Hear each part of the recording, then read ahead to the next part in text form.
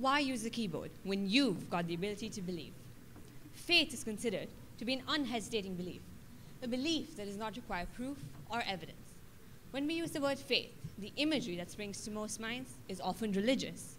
However, that's not the only kind of faith to exist.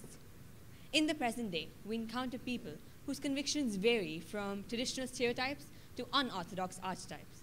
The word faith transmits a thoroughly different connotation for most people. It could pertain to a person, a place, a thing, or even an idea.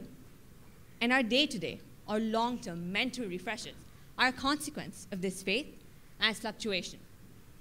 We justify new beginnings as our reboot. What we fail to realize is that every beginning is actually a revolution of faith. Faith is the biggest catalyst in changing our personalities. From religion, to culture, to people, to even politics. These are what give faith the prerogative to constantly recapitulate our personalities and our ways of living. With endless experiences changing our beliefs every second of the day, our faith, in the larger sense, is bound to be affected. From gold to copper, our faith is recasted by the effects of age and its crescendos. How many of us still believe in Easter bunnies? How many of us still believe in tooth fairies or Santa Claus? How many of us have grown into atheists or agnostics?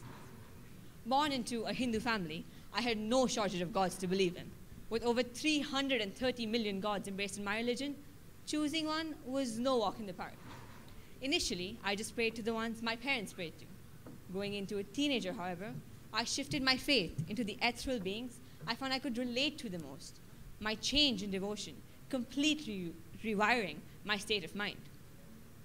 Somewhere around the ripe age of 15, I shifted my schools from a CBSE curriculum to an IB curriculum instead. Now you may be wondering, change in education? How is that connected to faith? Well, the differences in the two systems of learning was so vast that what was initially supposed to be a new beginning was actually a complete 360-degree turn on my faith. Recognizing and actually learning this contrastingly new curriculum affected my beliefs and understandings of the education and the culture around me. This psychological development gave the illusion of a change in lifestyle, when in reality, it was a change in my perspective. It was a rewiring of my mind. When I turned 16, I discovered astrology, a faith ridiculed by most. I was enticed by it. With everything new I learned about it, my faith strengthened. Now, my observations of people stem from their astrological characteristics. Gemini split personalities, and Cancerians' emotional baggage add all the drama my life needs. And the Virgos help keep it clean and tidy. This infusion of astrology, my pre-existing belief in Hinduism, added a filter to my faith, rewiring my mind. Being an immigrant, studying in an international school, I've practically invented my own culture, a rich combination of my Indian roots, the Western society, and local ideologies. Separating these three would raise three completely different souls. When you add them together, you get a new and refreshing person. A humongous mixture on its own. There's no doubt of its influence on the layers of my faith and its ability to rewire my mind. And these are just some of the more prominent or categorizable faiths. There are many more innumerable changes in my faith that I may haven't even noticed. And while these seem relatively normal, faith is as ridiculous as it gets. Take my mother, for example. From not wanting to cross paths with a cat, to not believing in having house pets, my mother believes in it all. My father, on the other hand, strongly advocates for absolutely nothing that my mom believes in. And his disbelief in her beliefs is kind of a faith of its own, I believe. But regardless of how outrageous or bizarre, faith is still faith. And it doesn't always have to be personal. It could be another's influence or the passing down of beliefs through generations. So what was the aim of assessing my faith today?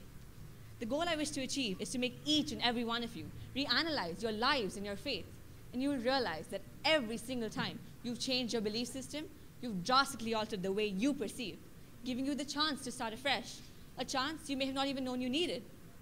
All these different experiences and events have had a major influence on my beliefs, and our faith is built up by our beliefs. The art of starting fresh is not the art of leaving everything behind or embracing something new. It's changing your beliefs. It is part of human nature to constantly develop, to change, to transform. But most of the time, we merely alter our habitual behavior. To really refresh our systems and give us that restart that we all crave, we need to understand what catalyzes it. And that is initiating a new set of beliefs. Everyone's personality is composed of a complex, interlocking system of beliefs. And on the individual level, real change can only occur when you realize that it's your responsibility to think, to feel, to act differently. This happens when the lens on our cameras are changed or their combination is altered. Lens after lens after lens after lens, our faith weaves our persona. And every single time it shifts its philosophies, it revises every single thread that fabricates the tapestry of our minds. But we often are stuck in our beliefs, and this is what blocks our progress. Having rooted beliefs keeps us stuck and spiraling endlessly. But what happens if we change the very foundation of our faith? The beliefs that build up the bricks. Then, and only then, could we reboot ourselves. Thank you.